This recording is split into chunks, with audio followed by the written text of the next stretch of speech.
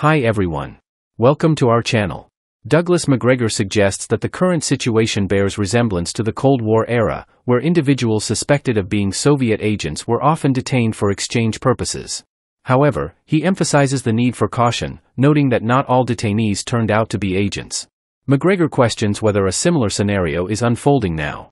He highlights the Wall Street Journal's strong anti-Russian stance and neoconservative perspective, urging viewers to consider these factors. It certainly doesn't resemble the Wall Street Journal I grew up with. Consequently, there's little sympathy towards the publication and its owners, particularly Rupert Murdoch.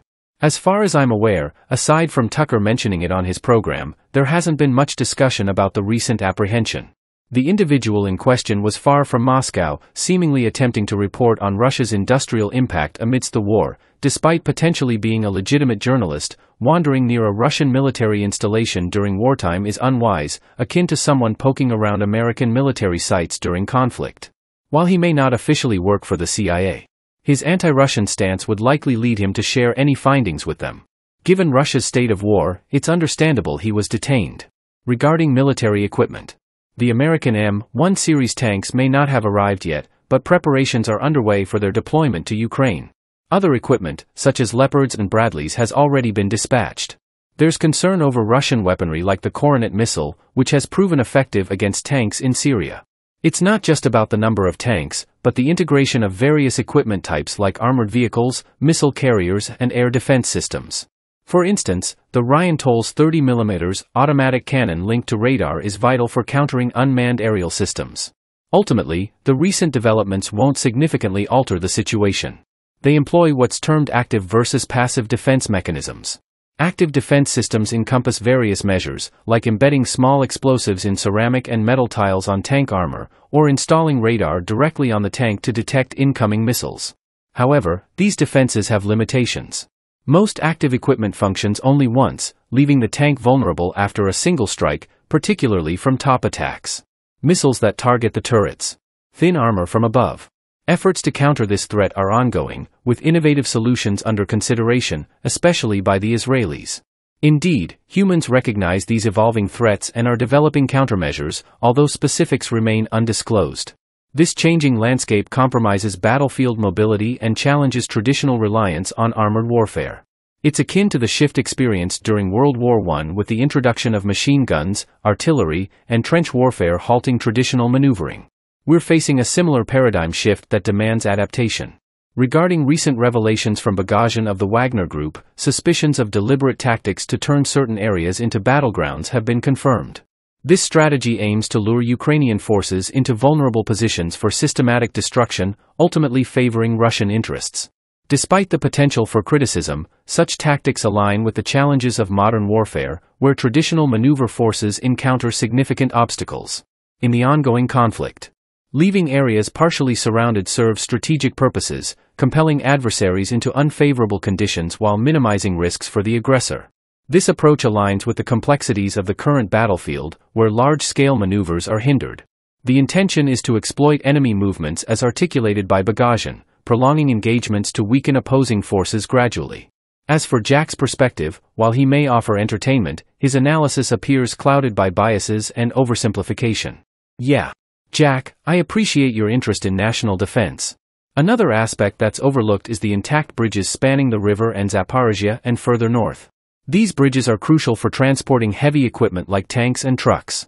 Despite calls from Russian citizens to destroy these bridges to prevent Ukrainian forces from crossing, it seems the Ukrainians' numbers have been decimated, minimizing the need for such action.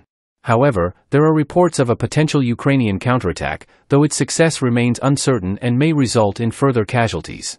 As for why the Russians haven't destroyed the bridges, it's not due to incompetence, but likely part of their strategic plan to utilize them. Ukrainian commanders have reportedly pleaded with President Zelensky to withdraw from the region, describing it as a deadly trap. The grim reality of constant casualties on the front lines underscores the desperate situation.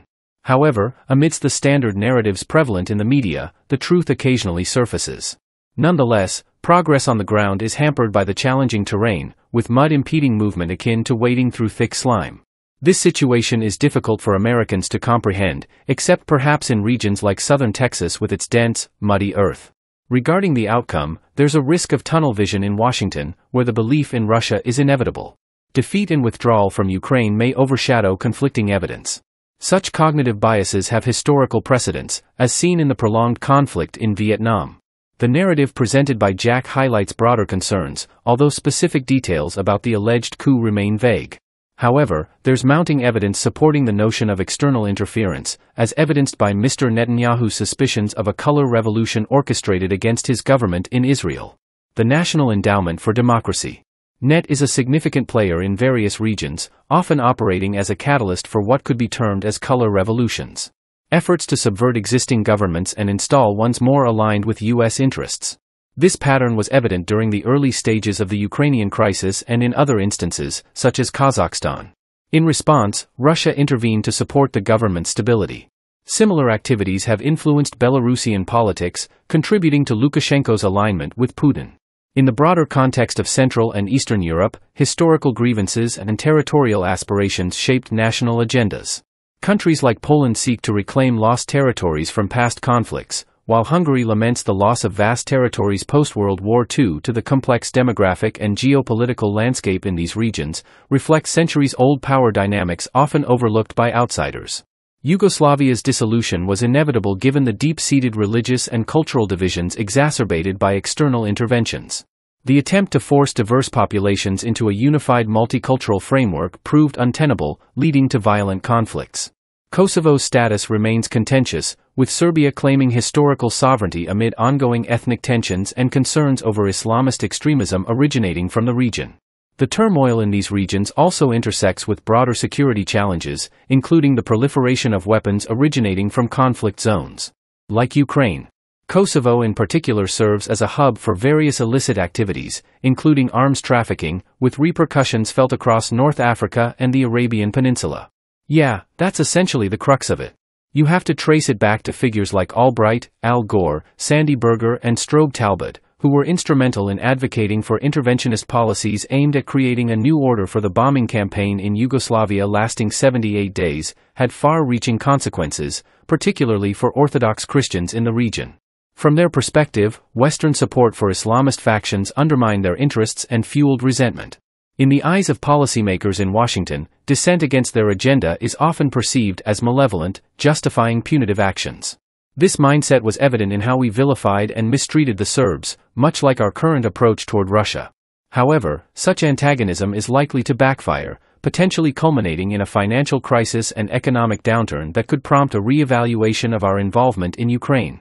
The strain on our military resources, exemplified by depleted ammunition stocks and critical equipment shortages due to support for Ukraine, raises concerns.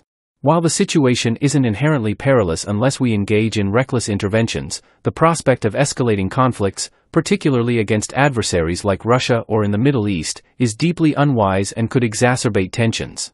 Moreover, the consideration of sending more sophisticated weaponry to the region, as discussed in the media, is alarming. Such actions increase the risk of confrontation with Russia, for which we are ill-prepared. It's crucial to exercise caution and prioritize diplomatic solutions to avoid further escalation and potential catastrophe.